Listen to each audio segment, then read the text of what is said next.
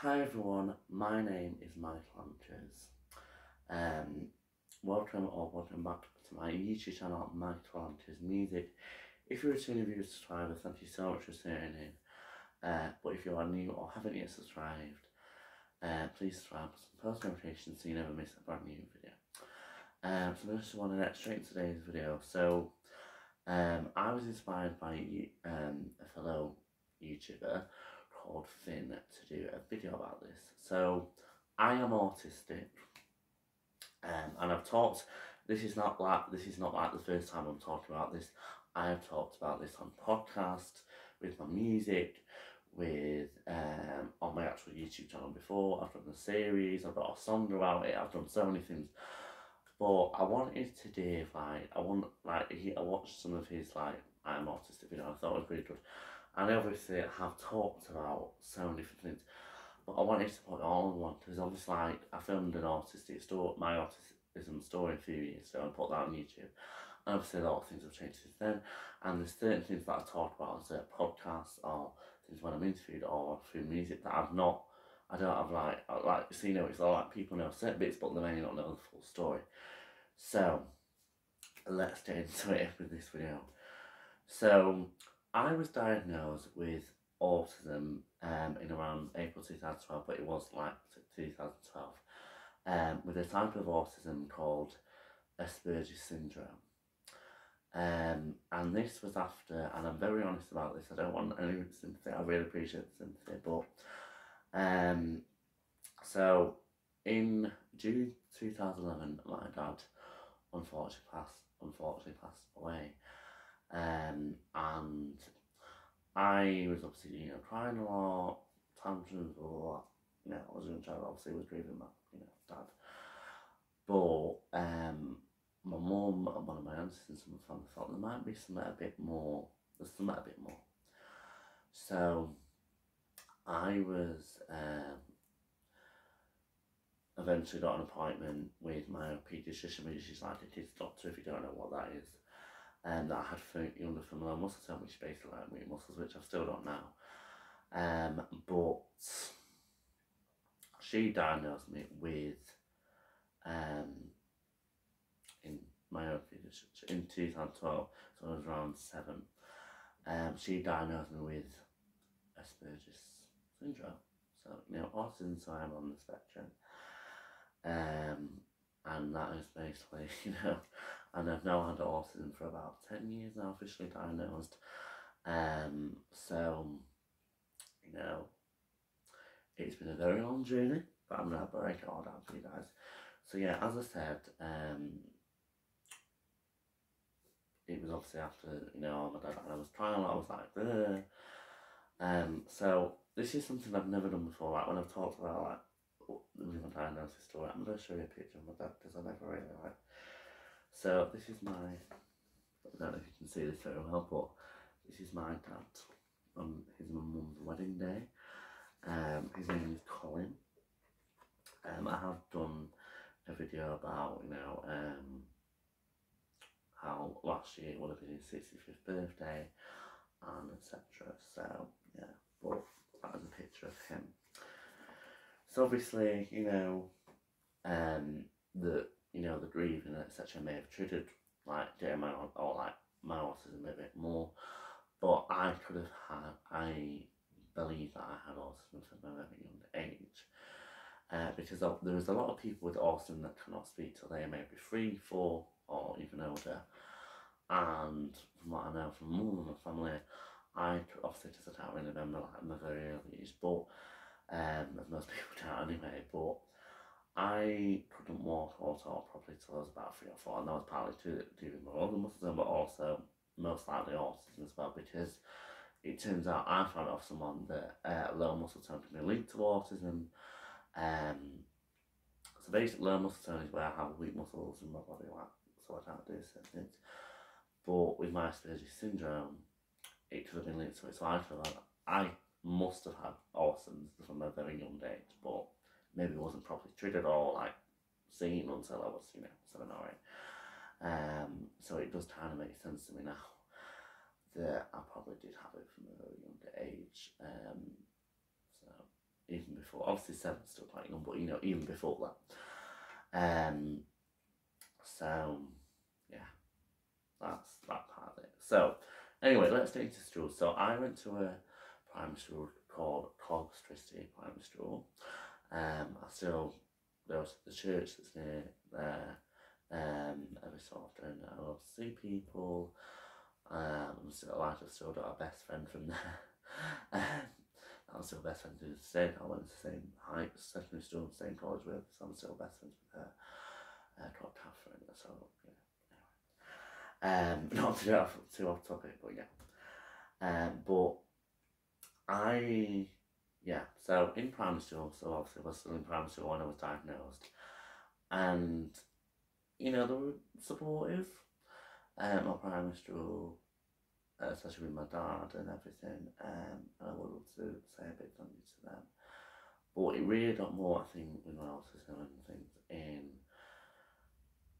secondary. But in primary, like at first, we didn't obviously know a lot about it. Like, you know, like most parents and children don't want to sort of someone, you know, someone diagnosed with autism, and it was really, oh god, sorry, I'm not like putting this on.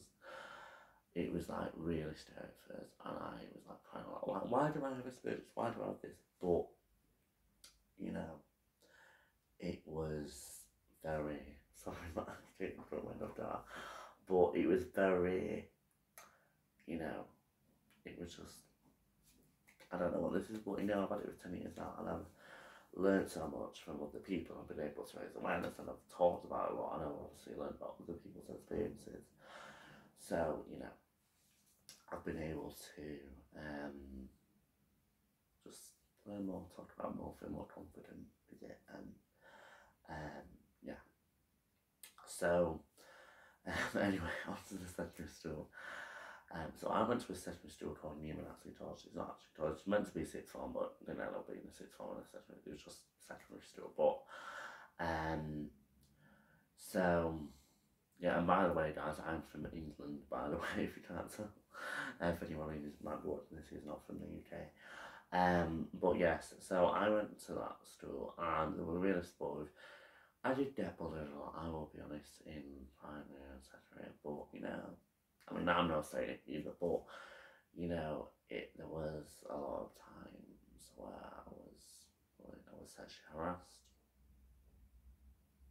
in school by other students, and I think I was in a bit of an easy target because I was like, you know, trying to make myself know, like not in a bad way, in a good way, like I spoke in assemblies, I did all these different things, but I don't know, maybe backfired slightly, but also it was positive, but also sometimes negative.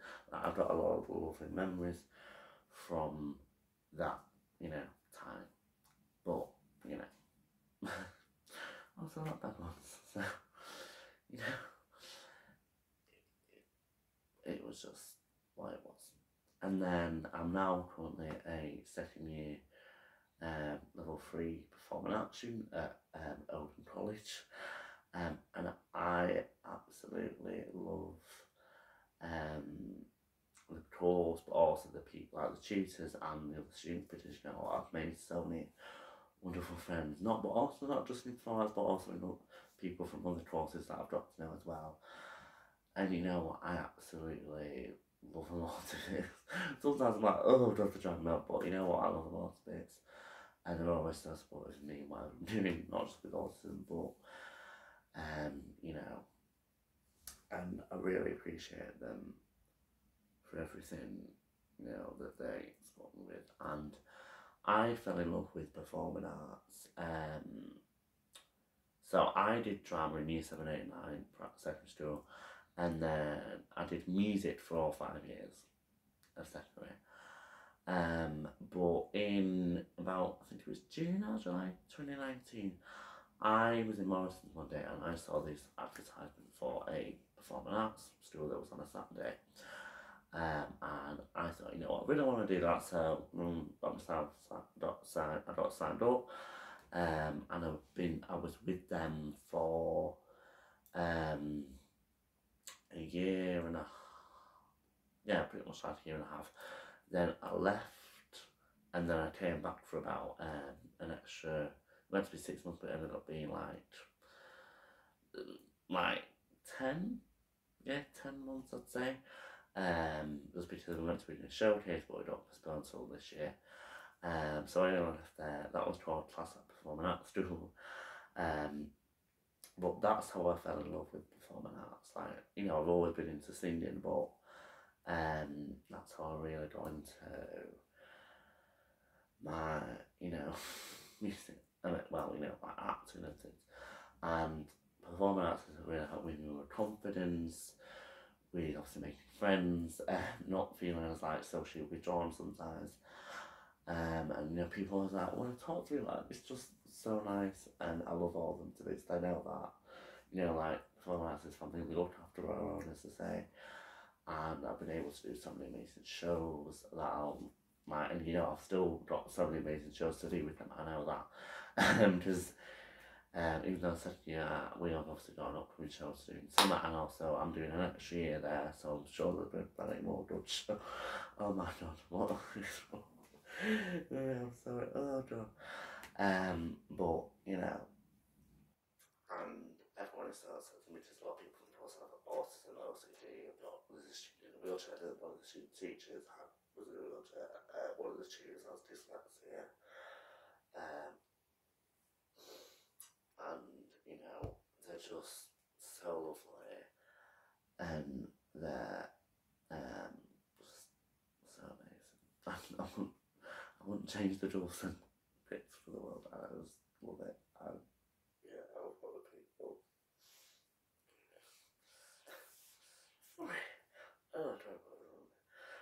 But yeah, and you know, there also been lots of ups and downs, like, you know, etc.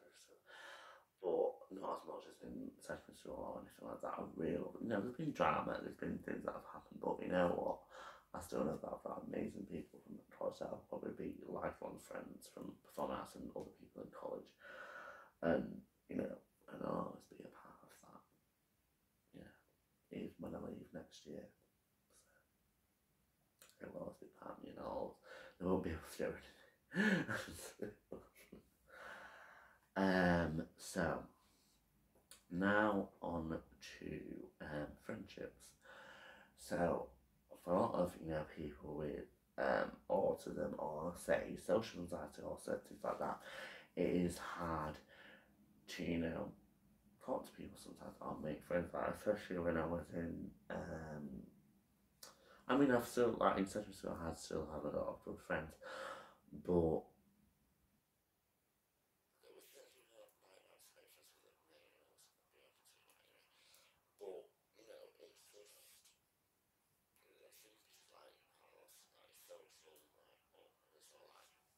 you can't deal with crowds, and you can't, you know, um, deal with like so many people. Like, for example, I think I went to the Primark in Manchester last year, and there was that many people just like, no, I need to leave right now. I'm just like, I just needed to just go. And you know, so yeah, but it's just one of those things. And you know what, like I said, I've got so many of those friends now. Sometimes certain things come out is that I'm not making excuses, but say if I message people too much, like that sometimes ended friendships, or you know, or if I take something the wrong way, you know, because I'm still sometimes struggle with understanding sarcasm, or you know, a joke, but still, I just that's that. But yeah,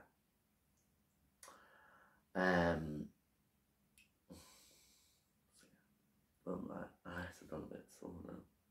As I do actually wear glasses times, but I'm waiting for some new ones because my other one broke.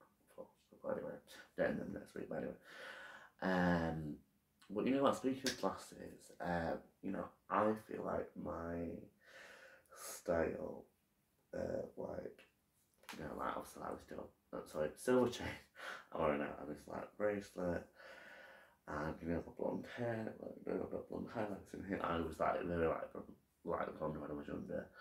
I feel like I found my style, and I'm very comfortable in what, you know, so I wear jewelry now, and I started wearing jewelry in like I think I started wearing jewellery like in December last year. And then I got my hair done disorder, like back to how it kind of was when I was younger. And I feel like very comfortable a lot more now in my fashion sense and, you know, my fashion style. So I feel a lot more confident, and that, you know, it helps me feel a lot more confident with my autism. And, you know, wearing glasses helps me feel, you know, it's just because it's a part of me, like autism part of me, like it doesn't define who I am, but it's like, this is me. If you don't like it, ta-ta. So that's what I'm saying on that. So next thing, sorry, oh god, is this obviously month is April is Autism Awareness Month. Autism Awareness Day was on April 2nd, April 2nd.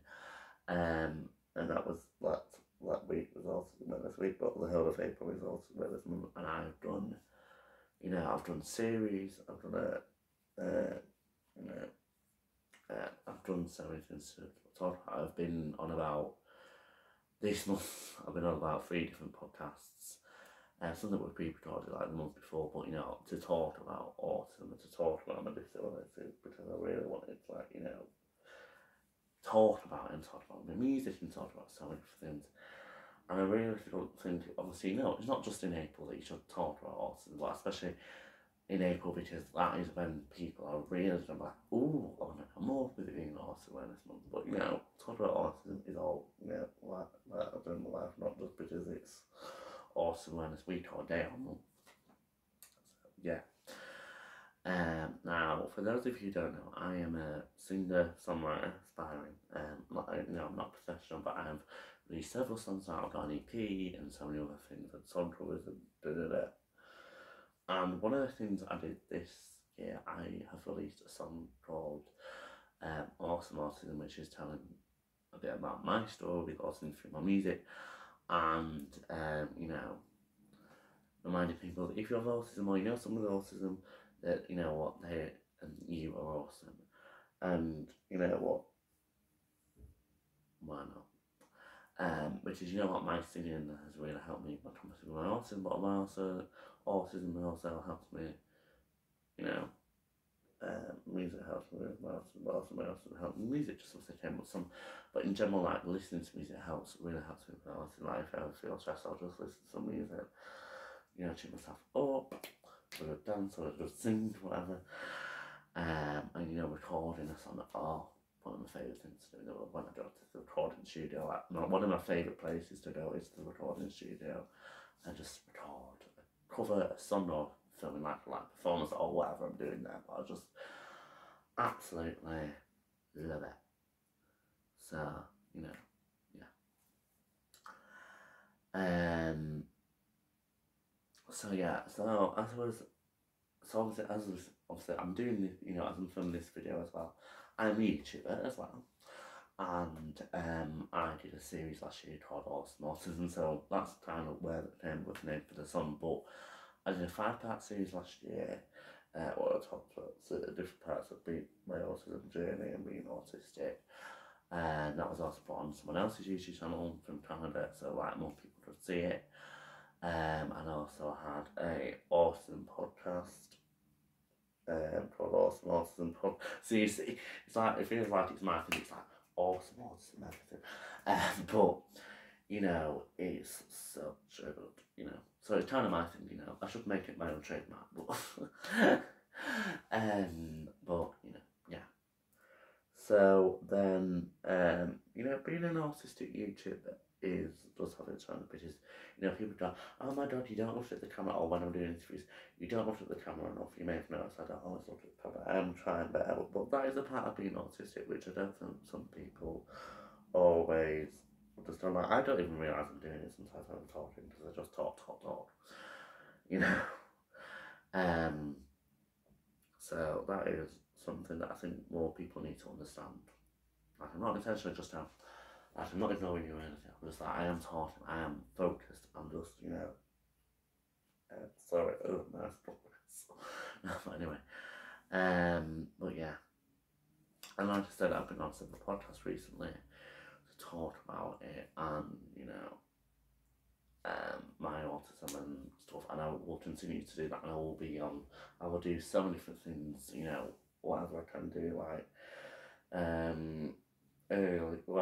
later last year I did some presentation for Performing Arts students, and I did one a few weeks or so ago for technically students about my disabilities, and in a few years ago I did a few at some primary schools, and the kids really seemed to enjoy it when I was talking about my disability, so I came and did a few talks with them,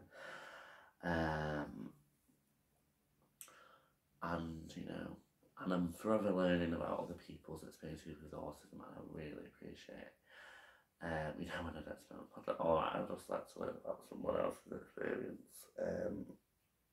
So, yeah, and thank you to Finn, so I can't remember his last name, but he is an autistic YouTuber, and he literally does a lot of videos about like different things with autism, and he did this video, and you know what, it really inspired me to do some more videos for this. So his video will be down below, definitely, because I want to give him a shout out and a thank you. And thank you for watching, guys. I really hope this is, like, you know, help you to learn a bit more about me, but also about autism. And yes, so I will see you in my next video. And happy Autism Awareness Month. So yeah, bye guys.